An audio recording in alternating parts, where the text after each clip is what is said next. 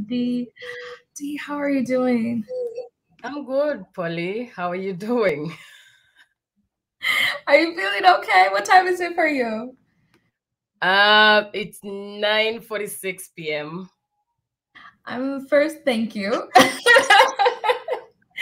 Thank you for taking the time. I know it's late for you right now because you're from Uganda, but right now you are based in South Africa. Is that correct? Yes, yes. But it's literally almost the same time. It's like one Okay. hour ahead, I guess. Yeah. Okay. Well, I'm very familiar with your work, but I know not everyone is. So please take us to where your journey starts. Oh, thank you so much, Polly, first of all, for inviting me. This is like really special. So I'm really excited. So I am DeLovie Kwagala. I am from Uganda, but I'm currently based in South Africa. I would say I'm a documentary, or I'm a storyteller. I'm a photographer, and the first non-binary queer photographer and activist in the whole of Uganda. And my work revolves around gender identity, belonging, and sexuality. And yeah, it just goes over, like, I'm really passionate about like human rights and all of that. So I always, kind of tend to explore identity in its broadity within that same context, of like belonging and home and human rights as well. Yeah. What made you, what led you to, capture those stories? I guess, how are you gravitating towards that? So my history, how did I get to start doing the stories that I'm doing? So as I said, non-binary queer, and I come from a very homophobic country. So Uganda is literally known for its homophobia, which is like really weird to be known about, but like Google tells you all of that. Anyway, I remember when I was starting out, or like I did buy a camera at some point, and I was just using it as, like a hobby, some passion thing, and like, photographing my friends here and like out and about. And at some point, I was really, really desperate for a job, and I ended up taking a job as a host, like a restaurant host. So it's just like welcoming people and stuff. And apparently, I didn't look the image, and I had dreads, which were not firm enough, and I'm a masculine queer, so obviously that also was a problem. They told me after they gave me the job that I needed to buy feminine, not women, feminine clothes. And I went and did an attempt, which was to get like office pants, right? To still kind of like feel a bit more in my skin. And after a week or two, they called me in and told me that still I wasn't presentable enough. I wasn't formal enough to them, and that it was a problem to their customers and clients. And so they literally got the manager, a lady, to go with me to the market. And I remember they actually took from the salary they were supposed to give me for that month and used it to shop for me clothes, which included skirts and dresses and makeup as well, and high heels. And because I am a parent too, I have an 8-year-old, and I needed to provide for my family. I guess I feel like everyone kind of understands the black tax. And within my case, I've been the sole provider of my family since I was 17. So it just kind of like, it's an obligation which you keep on like having to fulfill. And with that moment, it's just like I didn't have a choice. The money wasn't even great, but I was like, I need to be earning something so to send home to my child as well. And that job lasted for 2 months, and I would tell you this, it was literally like the worst depressive. I guess there's like more depressive times that are coming, but I just felt like that was like the worst depressive period of my life, because it just felt like I was selling my soul to the devil. Like I was literally getting rid of all my identity to fit a certain criteria, just for the money, which wasn't, it was literally like what, $150 a month, it doesn't even make any sense. But again, that's where I was in the at the moment. And within that time also, I was, I had come out as queer to, like, obviously myself. I had just started accepting the fact that I was queer, because I grew up, questioning this and like trying to fight it for the longest time, because I'm like, okay, it's a taboo. I grew up in church, and like all they talk about is like Sodom and Gomorrah and like how they burnt the city because people were homosexuals. And so I fought that so hard that I had to go and convince myself to date a man, and ended up with a child, because I needed to prove myself that I wasn't gay, because how dare you be gay in Uganda, And so obviously, because also there was no representation and all of that, and no internet, because I came late to the game. So it was really hard to find representation and all of that. So after going through that excruciating, painful job experience, I remember that I had a camera, and I decided to quit. And I told myself that I'm not working for any person. I was going to swear. I don't know if that's allowed. Like the third person who says that. No, I want us to keep it real and honest. Okay, so I literally said I'm not gonna work for any motherfuckers ever. Not like that. And so I picked up my camera, and I told myself that I was gonna learn everything that there was about it. And so I self-taught everything from scratch. And I guess when you're in positions like that, it's just like, I believe in the power of the universe. And in that moment when I decided that this is what I was going to do, it just felt like, have you ever made a decision and just felt like, this is it? Mm-hmm. It's like a sigh of relief. It's like, this is it. And from then, everything just, like started coming together, like people then that I started meeting were like, yeah, like I can teach you, I can show you a thing or two, someone was like, yeah, I actually will give you a software for Lightroom. I'll crack it and put it, I can't say this, like, but yeah.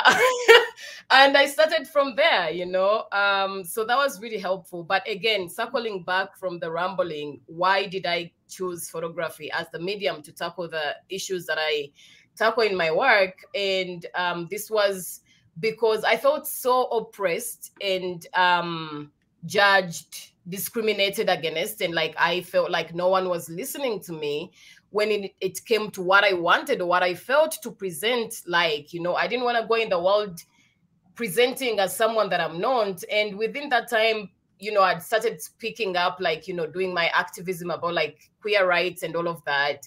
And people started reaching out, like I don't know how to phrase it, but like when photographers from outside countries fly in for a day or two, they parachute in, like flying for a day or two and hit you up. Hey D, like so I heard that you were beaten last time for being queer, so can we do an interview? Like, can I take a couple of photos with you?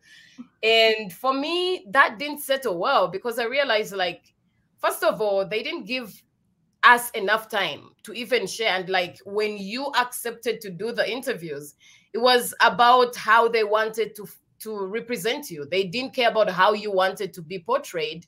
And I was also thinking so deeply about the after effects of that. You come in, you have literally 2 days, which is the other days flying out. And you're asking me to share my traumatic story with you, relieve the trauma so you can get what you want out of that and leave. You don't check in after that. There's no follow-up. There's nothing. It's just like, oh, you give me access and thank you, bye. They go out and obviously use the images however they want because we gave consent. So that didn't stay well with me, because I felt like it literally like took me back into more depression, because why do I have to relive these moments for a person who is not even gonna like give me enough time, right? And so I decided that I was gonna be the one to photograph my community, and be able to tell our stories with dignity, without sexualization, without the whole stigmatization and all of that, because I felt like, there was a lot of trauma porn situation going on. And I didn't want that, because the first thing that I thought about doing was to celebrate our bravery, you know. Yes, there's been a lot of mob justice. People have been killed, you know, they have been attacked within the communities by the police. Like, I've experienced a lot, you know. And so in that moment, I was focusing on the fact that we were still there, you know. And at that moment, I had also like started meeting people who are like us, because the queer community in Uganda is very, very scarce. It's like very intact, in the sense that if you're not out there, then you literally don't exist, because they need to also trust you, right? That you're really a part of the community, to be able to give you the access, safety reasons, right? And so I started, obviously, you know, connecting to people who are like me and experiencing this. And I decided, like, why not celebrate our bravery? Like, we still, against all odds, against everything, all the injustices, all the oppression, we're still here. You know, we're still winging it. We're still trying to be authentic every day, even if it means that our freedom is a pain, you know? And so that's how I decided. I was like, okay, we're going to take matters into our hands and, you know, like show up and take up space, because if they can do it, we can also do it, right? And so I decided that, like, you know, going into this, I'm definitely not going to be like, you know, a one-time thing. Like, I started meeting a lot of people and obviously having conversations without even going with my camera for a very long time. And this is when I was working on the Kingdom in Transition. It's still an ongoing project, but it's basically an imaginary community, or like world, you know, like a fantasy where people can be themselves, you know. Boys can wear dresses and can wear pink and makeup. It's not a taboo in that world, you know, like there is no gender, because it's a spectrum. So people can show up in any way that they feel like they want to be perceived. And I guess also like that inspired me to start focusing on like not necessarily directing my photographs. So like the people that I photograph, like simply I just ask them to show up and pose in a way they want to be perceived, you know, like by the world, because it's important for me to remember that like the camera, you know, it's a very strong tool, but it can also be intimidating. And in many cases, when you show up in that sense, it's just like you already have a sense of power over the person you're photographing. So in that moment, there's a lot of performative, you know, like, I don't know the word, but like the performing that happens because people tend to perform for the camera. I mean, I myself, like when someone points a camera at me, I'm like, okay, I don't know how to act. I don't know what to do, right?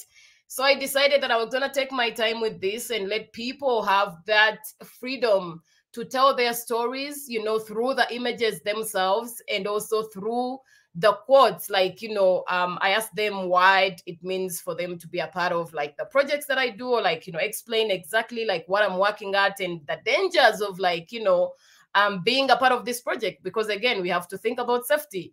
And so, yeah, then they pose in a way that they want, like they feel comfortable. This is how I want to be perceived by the world. And today I'm going to show up as, you know, glitter and rainbow, because that's how I feel, right? And yeah, so I guess I might have gone over the whole question, but I think somewhere in there I still answered that to maybe your question. No, I mean, you give me like a million more things to ask, but I mean, I'm just in awe. I think that you just touched on so many things of one, just building that rapport, because like you said, you can't just like come and you can't just demand the right to enter somebody's space and to take photos of them, or for them to tell their stories. And like you said, ask them to relive their trauma. So, I mean, one thing I wanted to really touch on, because like you said, Uganda is a very homophobic place. It's taboo. There's risk involved for you and for the people you are photographing. So what do you keep in mind with that? How do you keep yourself and then them also safe as best as you can? So I guess like, again, the most important thing is like being really, really open and transparent on how the images are going to be used, on what risks, because some people might just be excited to be in front of the camera, but like it is my job as a photographer to be able to explain exactly what this means it is like I'm taking your photo, it's gonna be up on my website maybe, and like obviously it's gonna be in my portfolio and I'm gonna be sharing it for work, but like you have to know that these are the consequences. Again, we can't forget that we are in Uganda, you know, and so to put yourself out there like that, it comes with risks. So with risks, right? So explaining deeply, and also obviously like paying so much attention to where I'm photographing from. You know what I mean? Like if I did have the choice, like to photo or the freedom to photograph in the streets of Kampala, you know, and like we just splash the streets with rainbows and glitter and all this love and magic, like I would love that. That's what I would go for, you know. But because that we have to be very cautious about like the spaces where we photograph from, because I'm talking about this particularly because it's a very, very important safety factor. My camera was confiscated because I was photographing in a space that maybe I hadn't. And I mean, I thought it was a safe space because, you know, we used to do underground parties, like, you know, the whole queer parties, but with passwords because you have to think about safety. Oh, shit. My power just went off. I hope it doesn't affect anything. Sorry. It's still good. We're still good. Okay. Yeah. So in the sense of like, sorry, I kind of like lost my. You were talking about just the queer underground parties, and you thought it was safe, but your camera was... Yeah. So like we did attend like a couple of like underground parties, obviously with password, which are password protected because of safety. So I used to reach out to a lot of like, you know, these houses, and most of them were like for my white friends who could afford like big yards and stuff, right, to be able to safely photograph from there, because again we couldn't just be anywhere. And like most of the people, however much I would have wanted, I always prefer to go to people's spaces, because then I think about like the comfortability, you know, for them to show up as they are without having to feel like, you know, imposed on a certain space and whatever. But like where most of the people stay, it's also like non-safe because neighbors are peeping around. As I said, our freedom is a huge pain and it's a huge risk. And so even your neighbor can give you in and say like, oh, I think this person is gay. And then they'll come at you and they'll imprison you. You know, I feel like they've been trying to bring back and forth the whole kill the gays bill, and I feel like they keep throwing it in, you know, whenever they feel like they want to distract anyone from the current issues. And the sad part about that is like every time they try to introduce it or even talk about it in the parliament, it tends to make the community really mad, and like for them to take matters in their hands, because every single time it's been, and the latest one was I think 2019, no, actually I think it was 2021, you know, and then there was a couple of queer people that were killed, you know, within that space, because people feel like if the government is against us, why can't they just take matters in their hands? So I explained to the people that I work with, my participants, that like, hey, these are the risks. Your face is going to be out there, and that you have to be cautious. And I also explained to them that your consent matters, and at any given time, you can feel free to, you know, like take it back and just be like, hey, I have really thought about this. I've sat with it. Yes, the images are gorgeous, but hey, I am not ready. And I'll take the necessary steps to not include those images going forward. And also I tend to share my images that like, so that people can feel like they have a choice to pick whichever images they feel like best represent them. And so that's all I keep to share. So like it's a collaborative process from beginning to end, because again, we are all involved, right? From just thinking about the safety of my participants, but also my own safety as well. As a parent, I'm constantly worried about like, you know, what if like this goes into like, you know, to my family or whatever, because at some point I had to move from home, because after they confiscated my camera and like some, you know, personal information, they used that, like the police used to call me and harass me. and threatened me that they were going to put me on a blacklist in Uganda. So like I'm on a wanted list or whatever. And apparently, I don't know exactly what was the intention, but I ended up changing my phone number and I ended up moving away from home because I didn't want my family to be affected by that. And so it was just like, you know, having to constantly unroot yourself to be able to protect the people that you care about, but also yourself as well. Because again, as an activist, yes, I do want myself out there because like what I'm fighting for is important. But at the same time, you know, I also know that like what I'm fighting for is not going to be fruitful for me, right? But I care about the legacy that I'm leaving behind. I care about the people that are going to come after me. I care about my child, you know, for like, because that I think constantly about that. Like, I don't want my child to have the children of my childish generation to constantly have to worry about their freedom of expression, to us constantly hide behind closed doors, to constantly feel like they can't be themselves, you know, in their own country. And the other day I was thinking about like the idea of home and belonging, and I ended up just putting like random thoughts out. But I was like, personally, I've never had a home, you know, because I feel like home has always been associated to family, you know, and like maybe the country where we come from. But like for me, I'm like, none of that has ever been home. My own family doesn't understand me, you know, like they don't, literally, they don't understand me, nor will me explaining it to even the simplest breakdown of like what I am or like what I do. They won't get it. And I respect that, you know. And so I was like, we never belonged. I never belonged. I never belonged to home. I never belonged to family. I never belonged to anything. But like, I've always belonged to me because I feel like home should be the place where you go back to, you know, to reconcile, to rejuvenate, to celebrate, to grieve, to I don't know. And I feel like, you know, within this notion of like finding home and finding trying to find belonging, we kind of like stray away from ourselves, you know, forgetting that at the end of the day, it's who we come back to, you know, within ourselves, we are home. And I feel like we have never really given ourselves, I personally, I'll speak for myself, I've never really given myself a chance to come back home to me. You know what I mean? And so I guess from that moment of realization, I'm like, okay, I'm a Black, queer, non-binary person, because like, first of all, as a Black person, you're a threat to the world. You know, you're angry, you're loud. And as a queer person, obviously, with all the injustices and all of that that is happening, the oppression, the discrimination, you know, like we are not entitled to health care.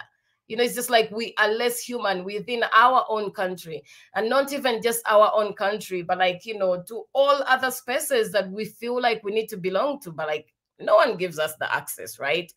So with all of that is happening, I'm like, hey, you know, as a non-binary person, it's I feel like this has been happening. I mean, it's been present for the longest time, but now people are starting to come out more as non-binary. But like, even within our own community, we are alienated. You know what I mean? People are like, okay, why don't you just choose if you want to be a man or a woman? But I'm like, I don't want to be any of that. Like, that's who, I don't resonate to any of that, right?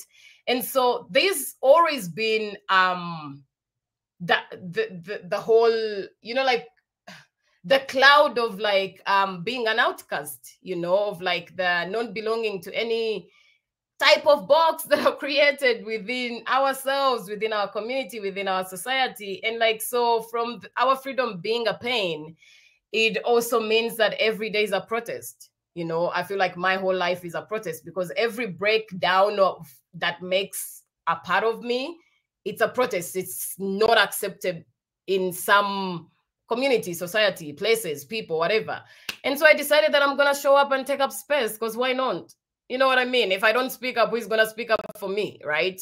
Again, as I said, I'm the only non-binary queer photographer, or even a queer photographer in the whole of Uganda. So there is no representation for me. And now that also means that there's a lot of pressure on me to kind of like, you know, pave a space for others to feel free to come up, you know, like to motivate and inspire and just be like, hey, it's okay. You know, it's okay to be yourself, even in the world where it feels like you can never make it, but you pave your own way and, you know, show up and take up space. Yeah. I mean, what do I say after that? No.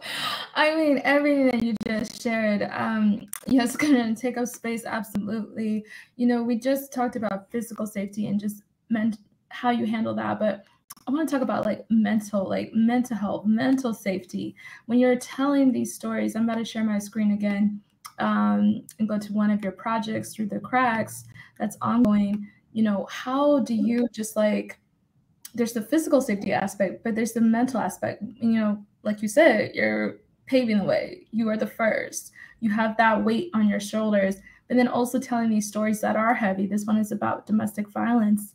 How do you then just like, I don't know, just I guess what I'm trying to say is like, how do you just really release this at the end of the day? Can you release this like after you hear somebody's story? And you handle it with such care, but then does it become like I don't know, do you understand what I'm trying to say? Yeah, I hear you. I don't know, so I guess that it kind of helps that like most of the projects that I work on, like the personal, again, I'm available for other assignments that are non-personal projects. I'm free, hey, but Yes, but when I work on personal projects, most of the times they're inspired by my own experiences. So that means like it's also a way of healing, you know, within like by me creating the body of work, or like the way I process it. It's my way of process, it's my way of healing, because these experiences I've gone through myself, particularly through the cracks. This project right here literally just made history because it won the East African Photography Award. This has never happened before, because I think the East African Photography Award is organized by the Uganda Press Photo Awards, and it's been running for 6 years. And I'm the very first queer person to have won it. But also, this was the very first queer project to win it. And I mean, we're talking about East Africa, like with all the homophobia and stuff. So that is like a history in itself, because wow, you know what I mean? And so this particular project is also like a really, really special project to me. It resonates a lot with me because it's my lived experience. My very first partner was abusive in many ways than one. And I remember being so lip tight, because I couldn't share the experience with anyone. I couldn't talk to anyone. There was no resources of like us queer people going to a space and being like, hey, my partner or my girlfriend beat me, because, you know, people look at you like, what? You know, you're weak or whatever, right? And so I guess like what inspired that, or like what stayed with me, because even if it happened like a couple years ago, it was the fact that my ex went out drinking. This was normal. And they came back to me, and they wanted to have sex with me in front of my friend who was my housemate, right? And so within that moment, I'm like, hey, I really don't feel like doing this. And they just kept on like pushing and pushing and pushing. And at this point, they're like really nailing me down. And I call out to my friend and I'm like, hey, can you please help me? And they were like literally right there. Like, can you please help me get them off of me? And my friend's response, like, I'll never forget that. She was like, yeah, but like, aren't you guys already having sex? Like, you're together, right? So, and you're literally gals. So, you know, so this whole idea that like, you know, this intimate partner violence doesn't exist within same-sex relationship is literally like the biggest myth I've ever heard. Because for the fact, like, you know, in Uganda, and even in, like in Uganda, well, I understand that's excusable because again, we are illegal, right? Which also makes it very difficult to go anywhere, to even the police, to report anything, because where are you going to go? Who are you going to talk to? Because when you go to report something, you're going to end up in jail yourself, the victim, right? And I realized that when I came here also, I was starting still to research that, because I actually got a fellowship to work on this like as a year-long here in South Africa. And I realized that also here there is no resources, you know, whereas the gender-based violence is mostly affiliated with heteronormality, right? Meaning that there is all these resources, like you buy paper bags that have, you know, end GBV right now, but like that does that same urgency and the resources that are available for that, are they also available for the queer people? If I show up as a queer person and report that I've been beaten, are they gonna tend to me the same way they would, you know, if it was the other way? Forgetting, I feel like this puts us in a position as queer people, it puts us in a position where since you already have to fight for your own rights, you know, you focus on that and like you don't tackle any other issue, because hello, you can't, it's like you can't concentrate on any other issue apart from fighting for your freedom, which is really, really wrong, because that dehumanizes us. It's like at the end of the day, before being queer, we are humans, right? We do have feelings, we have emotions, we experience exactly what everyone else experiences. And so let me first answer before I ramble deep into the project. How do I debrief, you know, dealing with all these topics is dance. I do love it's, I wouldn't even call it dance because I suck at dance religiously, but I do movement. You know, like I love to free myself and literally let music influence every part of me. You know what I mean? So like I keep moving with every part of my body and just kind of like, and that, like if I'm on a dance floor and the vibe is amazing and the energy is good and the music is dope, I literally close my eyes and ground myself in that moment and let myself go. Because if I don't do that, I don't feel like I'm able to go out and hold space. Like with these projects or like these doing work like this, you're constantly holding space for other people, you know, but at the end of the day, most of the times you don't really have any other person to hold space for you.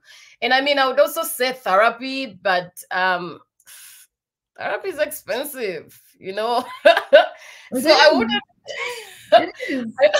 and it's very inaccessible, you know, to many of us. You know, I can't afford full-time therapy, you know, as much as I would have wanted. So I do have different little ways in how to kind of like, you know, debrief myself. So that's through dancing, and also kind of like I have a small group of people within my life where I literally check in. Hey, are you able to hold space for me in this moment? You know, this is what I'm going through at the moment. Are you able to hold space in this moment? And yeah, so most of the times the answer is yes. And sometimes when it's a no, I understand they're also going through their shit. So I have to wait until they're able to like hold space for me so I can kind of process it. But as I said again, it's through making this work that I process, you know, because I tend to think about it as a collective healing space, you know, collective healing process.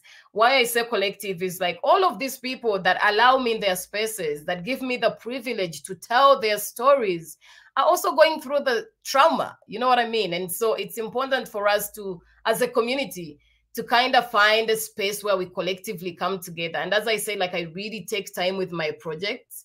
And so that means like, you know, there's a lot of prepping and building trust and, you know, to come to the moment where like it's the image making, we're already collectively, you know, sharing within ourselves and kind of like, you know, being there for each other and providing the support that we can't get elsewhere, you know. And so yeah, so this project again, it has kind of like, you know, become somewhat a research project because I was really curious to find out like what is the contrast between the legality of homosexuality, I mean, here in South Africa, and the illegality of it in Uganda, and if that meant that here we get more resources. And then you find out that most of the setups are formalities, you know. And so what I've started doing actually is doing zine workshops. with these Zine workshops, it's like, you know, a way to provide space for people who are not comfortable being on camera, even though I offer the idea or the content, the idea of anonymity. As you can see in my work, I tend to really, like, even if someone gives me full access and they're like, hey, go ahead, do this, I'm like, okay, but we need to think about the aftermath as well, right? So I tend to do like that anonymity way of like, yes, photographing people, but at the same time also giving them a chance to not appear because of the sensitivity of it, right? And so it's become a space where like I do go around doing workshops with people, different queer communities in South Africa, and same way holding space, because I realize that most people, even when they're being abused, they don't even realize that they're being abused, or even the abusers sometimes don't even realize that they're abusing, right? And this came through obviously in the process of me trying to, like, you know, make the images for the project. And so I decided, okay, so this is a space actually to teach people about like the different forms and kinds of violence. You know, it's not just about physical, it's not just physical, it's not just emotional, but also like intimacy goes to platonic, you know, it can be like, you know, it's rooted deeply, you know, to family, society, and all of that. And also the other important thing is holding space for both the abuser and the abused, because we are digging deep to the root cause of the problem. Why are people feeling this way, you know? And I tend to say that, like, just because we are queer, as I said, again, at the end of the day, we are human first. Meaning, if we grew up in abusive families, we're taking these traits with us. You know, it doesn't be like, oh, but you're queer, you're good. You know, it doesn't work like that. So I have been doing Zine workshops. Let me show you just an example. Sorry, quickly. No, thank you. And if you have any questions for DeLovie, please put them in the chat. We will get through a few before we wrap up. So this is like an example of a Zine workshop where people who don't feel free, who don't feel comfortable to be photographed or to be on camera, they get to freely tell their story through this little booklet. And so that kind of provides them with the free form of sharing in a way that resonates with them, you know, like creatively. And again, for all of us to kind of like, you know, sit with our traumas, realize our triggers, and at the same time be able to express that in a way that helps us release, you know, let out. So as I said, this is also like a healing process for me, because I get to meet people who have gone through the same experience and kind of hold space for them to share their stories in a way that resonates with them. So it's definitely not necessarily the photography route, but it also is a way of storytelling, and it gives more power to the people. And also the movement therapy, where I play music and let people let's all vibe and groove, but like in a way that, like, you know, to let it out and stay grounded within ourselves. Yeah. I mean, that is just so beautiful and just so creative as well, and so important. I'm glad that you are finding a way to release that as best as you can, because like you said, therapy is a lot. I want to go to one more project before we wrap up. It's one of my favorite projects, the I Am Women.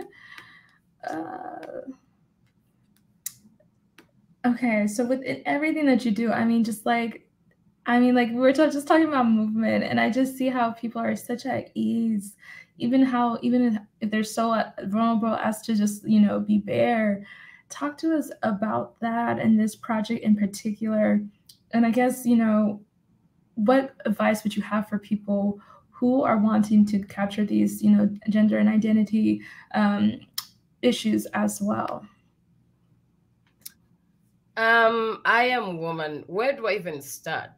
I know this could be a whole hour in itself. I know, right? But I think in short, I would say that this is a project that is simply celebrating the power of the pussy, because I don't think that we give the pussy enough, you know, clout like it deserves. Because hello, the pussy literally does create life. It's a pathway for life, right? And honestly, I think I am woman. I like what I wanted to do with that is simply to as I said, like celebrate the pussy, but in a way to acknowledge the movement, the empowerment that has been happening, the work that women have been doing, you know, to empower each other and create some sort of unity and encourage speaking up within ourselves, because this particular project was inspired by the Me Too movement. And I remember during that time, there was like a lot that was going on, you know. I feel like we started seeing a lot of conversations between men, like who thought they were woke, and in this moment they didn't know what to do with themselves, because I feel like most of the times they never really get called out. So most of the time, most of the men during that time were really, really having a hard time to deal with this. And I saw a collective pioneer movement of like women coming together to be like, hey, this is our time to speak up, you know, about this that has been happening for the longest time, and celebrate us in whichever form and, you know, shape that we come in. And again, like I grew up with no representation. The only women I ever saw were like my mother, who is a single woman who raised us, but also like literally I felt like this was the norm when it came to like my village, because every woman was a single parent, you know what I mean? So I grew up around like very strong Black women who looked nothing like the internet right now, you know what I mean? And I kind of wanted to like do a project that represented women that looked like my mother, you know, but at the same time also include, you know, like my trans sisters who have been fighting to be included in the womanhood. You know, it's like they have to constantly fight for their womanhood, like prove the validity English, yo. They have constantly have to fight about like, you know, the validity of womanhood within the frame of being a woman. Is just like within the community itself is just like, again, there's transphobia within the community itself, but also on the outside, these people are also not accepted. So I wanted to include that and show people that like being a woman is not just one way, you know. Let's quit the whole stereotype of like, okay, women are supposed to be like this or a particular way, because that's not reality. You know, in this era, in this time, everything is changing. We are evolving. Sorry, I'm laughing at the No, I couldn't help myself. English is not my first language, believe it or not. So I listen. Yeah, English is a problem, we accept. But yeah, like, so it was more about like, you know, wanting to acknowledge that these sisters are part of us, you know. Being a woman shouldn't be just for a particular, you know, type of way, or like you can't just present a certain way. And I feel like also like, you know, to defy the whole gender roles, you know. I grew up around like as in the like so back in the day, childhood D, a girl, right? In my community, it's like you move around and you have to kneel down when you're greeting the men, you know, or like greeting everyone in the community. As a girl, you were required to kneel down. When you start wearing a dress or a skirt, it's like you had to keep your legs crossed so that like you don't seduce the men, because they can't keep their eyes to themselves and they can't control themselves, you know. So it's all put on the women to kind of like, you know, control how men's genitals work. And I'm like, why are you giving us all this responsibility? Because at the end of the day, with the rape culture, women are still blamed. Oh my God. Women are still blamed. Don't worry. Oh my God, I'm doing the most. But again, like rape culture, women are constantly blamed. It's just like the first questions that people are asking is like, oh, what time was it? Why were you moving at that time without anyone? Oh my God, have you made that one? Do you know how that one dresses? You know, it's definitely a seduction problem. oh, so why were you at that bar? Like, why did you leave your drink unattended, you know? And I'm like, why are men not taking any accountability? You know, we are tired of having to defend ourselves with even things that are done to us, you know. I'm right now in a country in South Africa where it's like the highest femicide. You know, women here feel like entitled to women's body. And if you tell me that you want me and I'm like, no, thank you, it's a problem. Men are not like told that no is a genuine answer, because there's even this joke of like, oh, no means yes for women. Like, what the hell, right? So again, I'm like, no, we have to put a stop to this. And I feel like, you know, I was again so inspired by women coming up and defying the whole stereotype of like, oh, these people are so emotional, or they're very sensitive, or like whatever, but to speak up for what they believed was the truth. Because the questions that were arising is like, why do you choose now? Like, again, they will always try to find a way to pin it on the woman, regardless of what happened. And I mean, we've seen the big names of people who have been arrested within the Me Too movement. They're now free and out, right? And it's not okay. It shouldn't be okay. So this is, again, a place, you know, just like any trends, you know, Me Too was there and it was powerful, and, you know, it survived for a while, you know. But again, we are in the era of the internet, right? The trend comes and goes. And I wanted this project to stay there, to remind women that oh my God, to remind women that they are badass. I'm non-binary, but like, again, I feel like I constantly have to be brought back into the women filter, because I mean, like, still no one recognizes my non-binarity. And I feel like with a lot of opportunities that come up, you know, most of them are women-centered, and like there's no place for us. So we always have to end up fixing ourselves in the boxes that we don't even fit in. And again, it's like a thing that is now like in my head, because I constantly have to be a woman to fit in, you know, in a space where like I'm not accommodated for as a non-binary person. So I wanted this, like, after the trend of the Me Too kind of, you know, like slow down, I wanted women to remember that they're still powerful, you know, to still celebrate themselves, whichever body shape, body size, you know, how they present, to defy the whole gender norms and whatnot. Like, we're not supposed to be like, how do I even say this? For women to remember that, again, regardless of everything, they're still powerful beings. You know, they can still own up their space. They can still show up and take up space without having to answer to men, you know? And at the end of the day, that, like, yes, with the Me Too gone, there is still like a revolution that was created for us, by us, through all the path that we've lived, you know, our experiences and all of that. We are powerful, and we should always remember that. So celebrating the power of the pussy all the way. Yeah. I want to take one question from Maria before we go.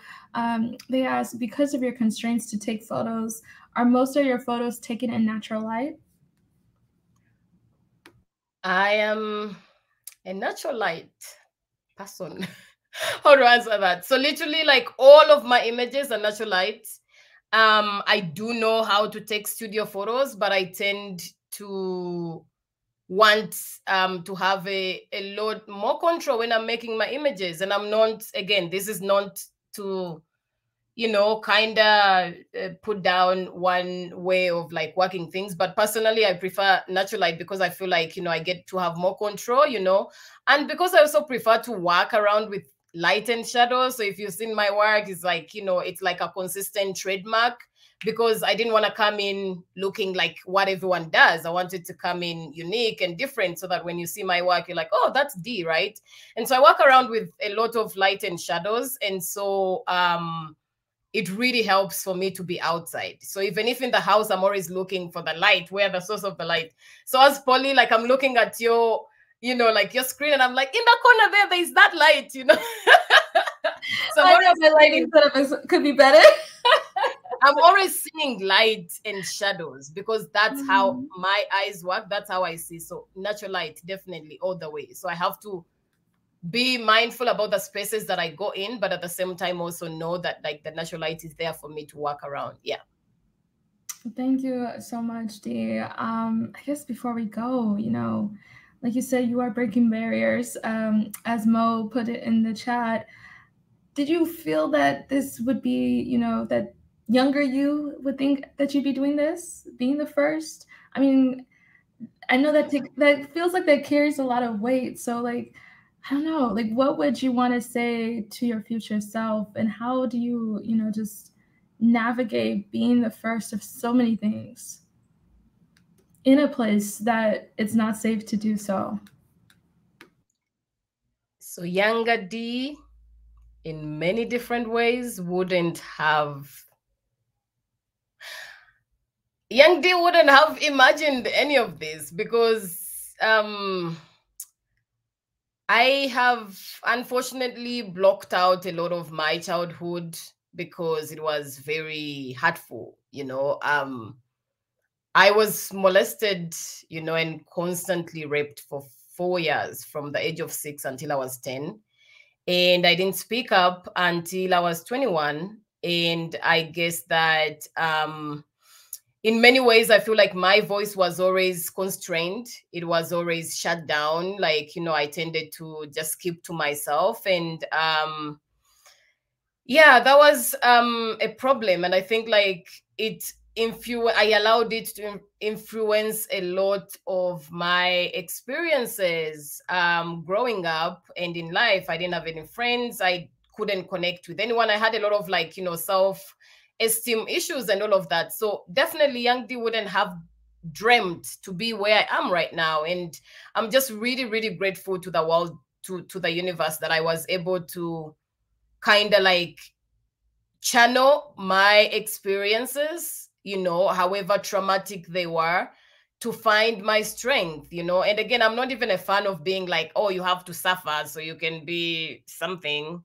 No, but like, again, that's my reality, is that I went through all of this. And like, for the longest time, I didn't know how to deal with it because I didn't even know how to speak up. Right. And then I had to channel my trauma into strength to kind of like find my voice to be able to speak up. And I guess this is why I'm so passionate about what I do, because I'm like, in that moment, like I bottled up a lot, and I feel like I need to let it out. And also like, provide in the same process, provide for me. It's not just making photos. It's not just putting my work out there. It's not just awards. It's not just about that, but it's holding space for the people who barely get it, who are, what is the word? Who, again, for us who can't afford therapy, to collectively be able to share space and hold space for one another, because it's really, really important to speak up. When we bottle a lot, this is why we have a lot of anger, going around. And I feel like it's our generation, it's on us to cut down on to like end the trauma cycle, and we can do it, like by holding space for our children and our friends and family, and kind of reminding them that it's okay to share, it's okay to speak up, it's okay to create spaces like this where people feel free to be themselves fully and truly and authentically and as raw as we can. It's important for me. I never got that growing up. And so as the like adult D, like beyond now, I just say like keep grinding, keep embracing who you are. The world will meet you in the middle. Regardless, don't stop. You have to keep moving. Yes, I work in very unsuitable situations, very unsafe. I constantly worry about my safety and my child is. But at the same time, I'm like, if I don't do this, then who is gonna do it for me? And yeah, so I keep going because, again, showing up and taking up space. Dear, I cannot thank you enough. You have been so open and vulnerable and just so raw, and just your transparency, everything about you. I mean, you know this. I mean, I'm just so grateful that you took the time. You were so candid. When I think about just like how you move, but also just like what you have done in such a short amount of time with no blueprints, with no one else's lead to follow. I hope you know how important you are as a person, and then the work second, but the work you're doing to impact others and give them the space. So I just want to give you your flowers before we go. I do. If I don't say it enough, I really do. I guess one last thing, you know, what advice would you have for others who may not be in a position to take up that space yet? First of all, thank you for the flowers. I really do appreciate that, like, so much. Again, I think the most important advice is we don't really heal from trauma, you know? We can't fully heal from trauma because it's like what happened, happened. You can't turn back time. You can't change what happened to you. So it's up to us to find ways to live with the trauma, you know, to constantly process it. Allow yourself to be open to learning and unlearning and relearning, because again, we evolve, we grow, we change. So you don't completely heal from trauma, but like you can find ways on how to live with it without letting it affect you. For the things that I've gone through and the things that I'm still going to go through, because again, I'm still here. As long as you're still here, shit is still gonna happen. So you just constantly have to allow yourself to feel everything, you know, when things happen. And I understand not everyone is able to do this. It's a process. You know what I mean? Allow yourself to create space within yourself to process things where you can. Allow yourself to feel all that you need to feel before you move on and forgetting about it or try to bottle it. Because when you keep trying to bottle shit up, it's still going to show up at the most unexpected of times. At some point in my life, I thought I'd, you know, like dealt with the molestation, but it still shows up in some ways, and I just have to relearn in that moment to still allow myself to process. You know, again, we learn more ways to process things, coping mechanisms. You know, try to know and identify your triggers, so that, like, you know, in the moment when you experience that, you know that maybe I need to take a break, and maybe I need to kind of like separate myself from this situation at the moment. Or maybe if I'm at a party and I'm feeling like my social battery is low, it's like all of it is in self-care, it's in self-love. And I'm not saying that I'm an expert of this and like I know how to deal with my shit. I have days where I can't get out of bed. That's the honest truth, you know, where I'm really not in the position to even be out there, to even talk to anyone, because it's just like I am so overstimulated or overwhelmed. And this happens like unconsciously most of the times. And please, therapy is no longer for just white people. If anything, it should actually be free for Black people because of the shit that we've have had to experience. And so I hope that that's like something that gets thought about. So therapy is free for Black people. I mean, white people can facilitate our therapy, because at the end of the day, you know. So yeah. But yeah, like again, remember, there is no timeline for healing. So don't put a timeline on your healing and be like, oh my God, I've been dealing this for 4 years. Like, why am I not there? There's no timeline. Be graceful and kind to yourself, and allow yourself time to constantly process when needed. Yes. Whew, there's no timeline. I'm gonna have to rewatch this a few times. Thank you. Seriously, I am so sorry for going over time, but I think this needed the space. And thank you for just, you know, giving space with your work for others. And I hope, you know, we can all take up as much space as you.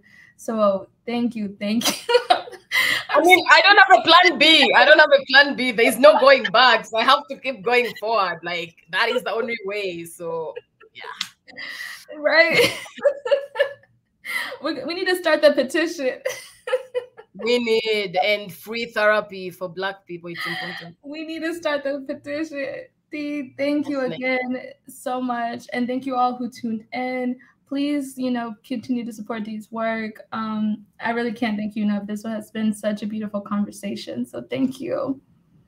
Thank you so much. And thanks for everyone. It's been interesting to watch the comments flowing in and stuff. It keeps me motivated. So thank you so much, Polly, for holding space again for me as well to be able to share my story. And as I was saying, like I've struggled a lot from coming where I come from. Many people don't want to be associated to the work that I'm doing because it's sensitive. And, you know, as organizations, no one wants to be affiliated with the person who creates queer work, because again of the consequences that might happen. So thank you for giving me a space to fully be myself and fully take up space and share my story, you know, because it's important for us to be heard and seen because we're constantly seeking for that. So thank you for giving me that. I really appreciate it. Really, truly.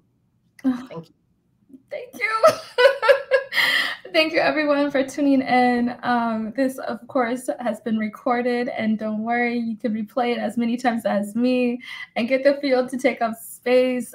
This was very therapeutic. Thank you, Dee, and thank you, everyone, for listening. Bye, everyone. Bye.